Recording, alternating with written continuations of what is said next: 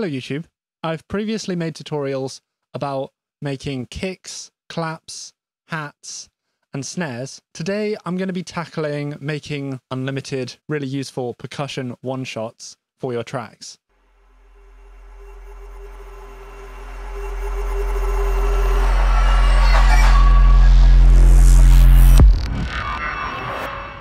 These are some of the other percussives that I've made using this technique.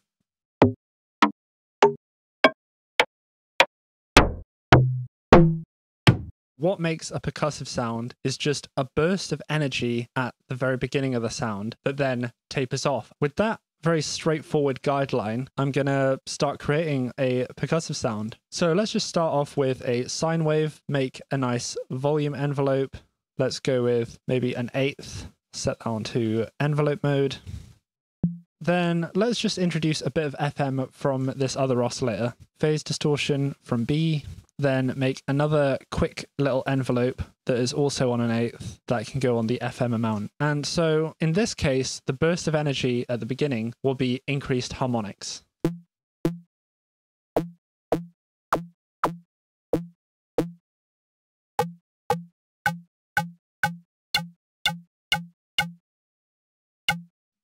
Add a filter onto this, duplicate this LFO over, then maybe make a bit of a longer shape and just make a filter pluck, which means that we'll have less high frequencies as we get to the tail of the sound. I'm going to reduce the resonance, maybe give it a bit of drive.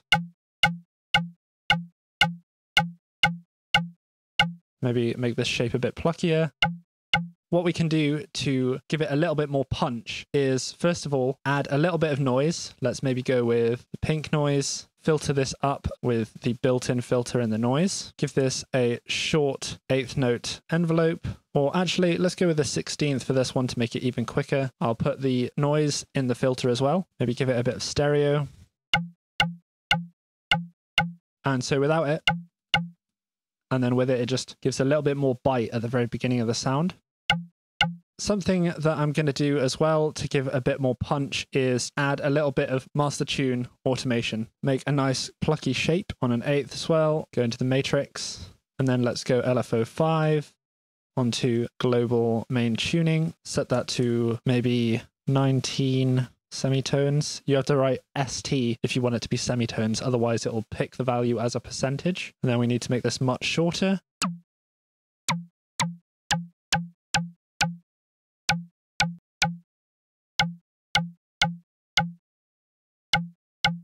And now let's beef this sound up with some effects, distortion. We could also assign the distortion amount onto one of these envelopes. So we have, once again, more harmonics at the very beginning.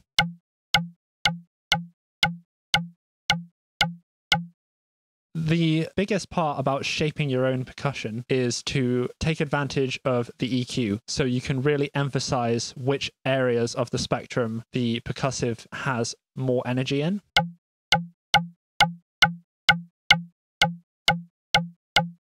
So in this case, this mid-range area is quite nice. I'll attach a little gain boost onto that.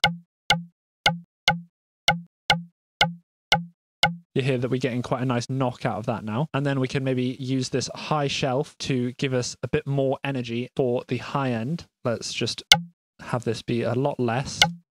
In fact, I'm going to use one of the quicker LFOs.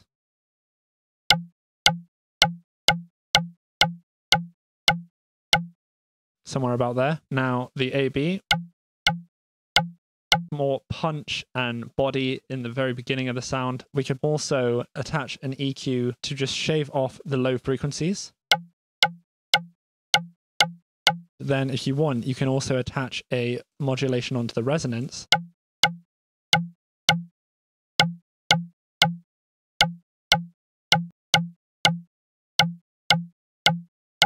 This Q control will give a nice boost at the very lowest frequency, which gives it a nice fundamental.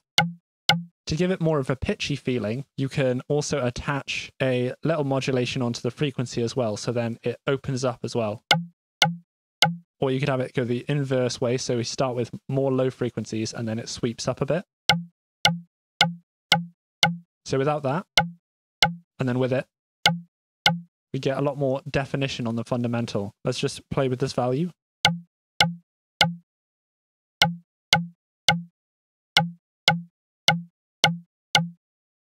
we can emphasize the transient a bit more using a compressor. And the way we want to set this up is first bring the attack down and play with the threshold until we get in that compression going. And then we can use the attack to determine how much transient we have in our sound. So if I have a lot, then it's letting most of it through. But if I pull that back, then we're just letting the beginning part through and therefore acting as a sort of transient shaper. And then the release we can use to determine how much of the tail is present in the sound. Because if I have a lot of release, then it's going to keep it flattened. But if I have less release, then the tail will come up and you get more of that after effect.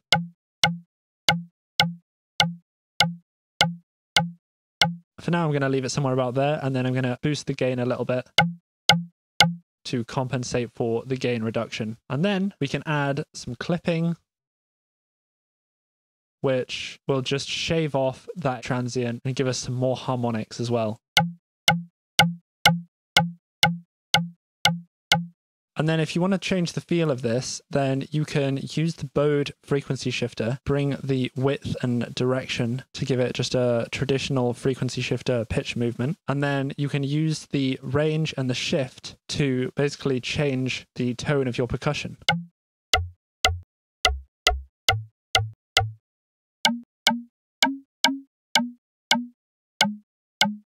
to suit your needs. And then at this point you could do additional filtering, additional EQing for tone shaping, or if you want to have a bit of space added to this, you can also add a convolver or something along those lines. Bring the size down, decay way down, find a nice reverb here.